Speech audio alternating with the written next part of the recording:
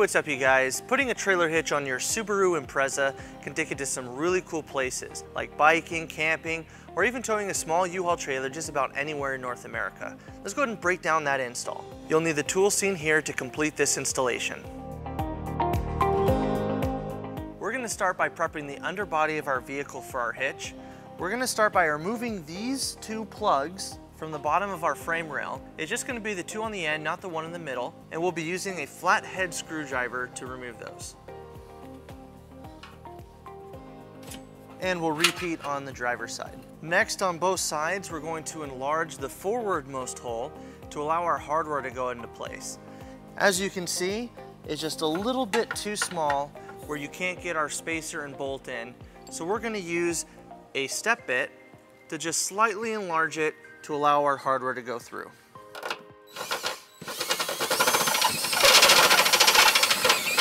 So after we've drilled a little bit, we'll just check to make sure our hardware fits, and if it needs a little bit more, we'll just drill it out a little bit more.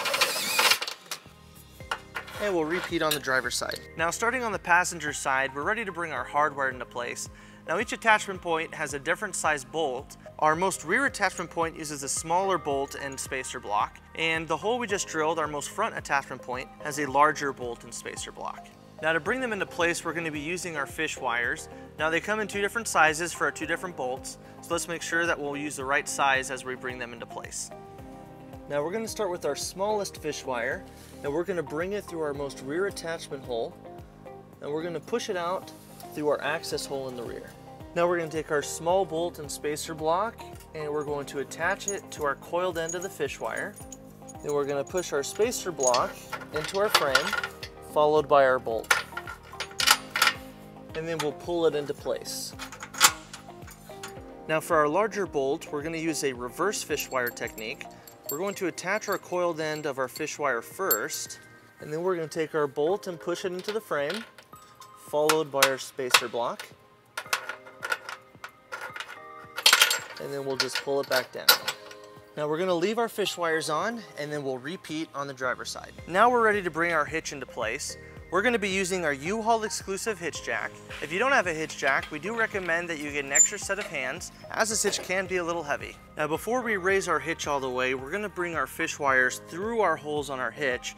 On our rear hole, we're just going to pull it through. Now for our most forward hole, we also have a spacer block that's going to be sandwiched in between our hitch and our frame. So we're going to run that fish wire through the spacer block, and then we'll run the fish wire through the most forward hole on our hitch. And we'll do that on both sides. And then we'll bring it up all the way over our exhaust.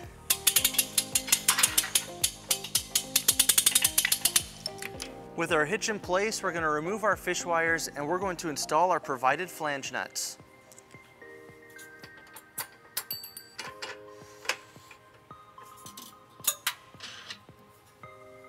With our hardware in place, we're ready to tighten and torque all of our bolts to the manufacturer's specification.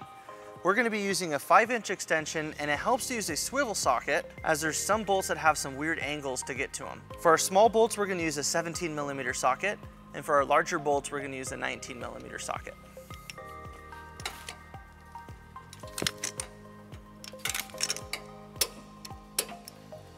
And we'll repeat on the driver's side. With our hitch installed, we went ahead and pulled our vehicle down onto level ground to show you some important measurements for your hitch accessories. This is an 1.25" receiver. From the pinhole to the edge of the bumper is 3.5 inches. And from the ground to the top of the inside of the receiver is 11.5 inches. This will help you determine the length, rise, and drop for your hitch accessories, such as a bike rack and a cargo carrier. All right guys, that wraps up our install and our video. Thank you for watching. If you have any questions about this product, or if you'd like to schedule an installation with a U-Haul Hitch professional, you can visit your closest U-Haul Hitch center, or you can visit us online at uhaulhitches.com. Thank you.